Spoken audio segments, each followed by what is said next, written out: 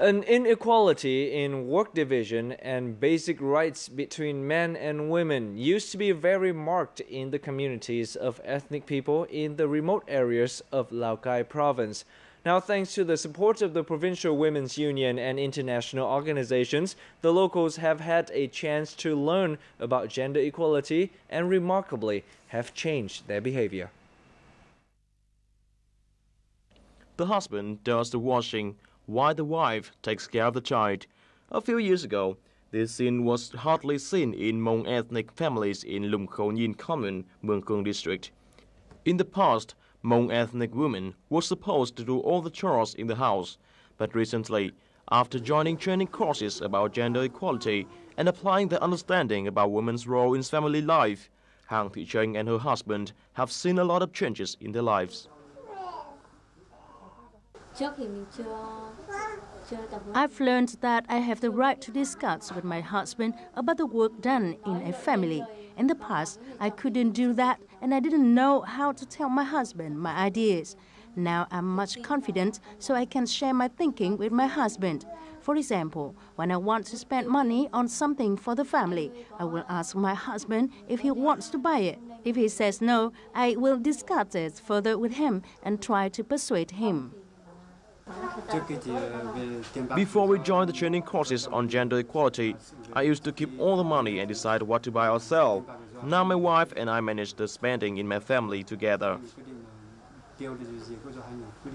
Having understood the concept of gender equality, Lưu Văn Thưởng in Lùng Khẩu Nhiên Commune is now well aware of the woman's role in the family. Now he often asks for his wife's opinion before doing important things for the family. His house has recently been repaired thanks to efforts by both Thưởng and his wife. We manage our money together and we discuss a situation before we act on it.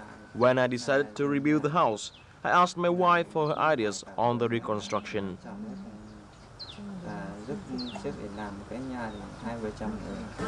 As you can see, many local ethnic women are gathering here to discuss the plans in anticipation for the Lunar New Year celebration and the International Women's Day.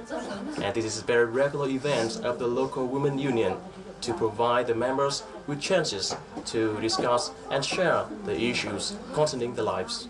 The meeting includes members of the key groups who will communicate their knowledge of gender equality to the community. The local women's union has created about 12 key groups with more than 300 members in total, including men.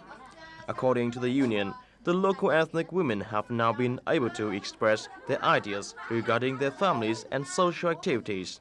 For example, today they have agreed to celebrate Women's Day with a party, arranged and catered by their husbands and sons. After joining the meeting and the training on gender equality, the local women's skills in managing group activities has improved. Their role in the family has also been upgraded, so the work division at home has been changed in a fair manner.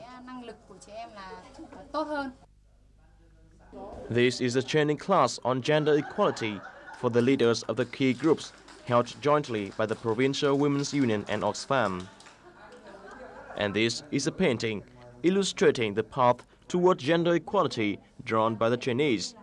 By using less theory and more practical activities, training classes like this have helped more than 5,000 people in the mountainous area of Lào Cai province better understand gender equality.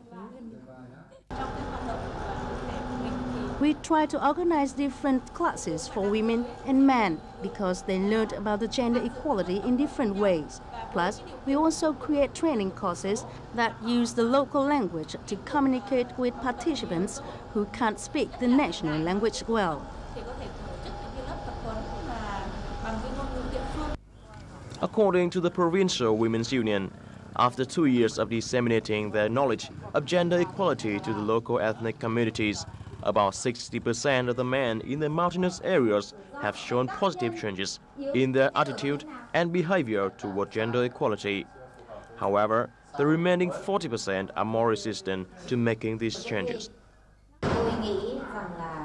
I think that the toughest challenge comes from the customs and thinking, which have deeply penetrated the outlook of many people. I think we need to keep communicating knowledge about gender equality to people patiently and constantly to change the old ways of thinking.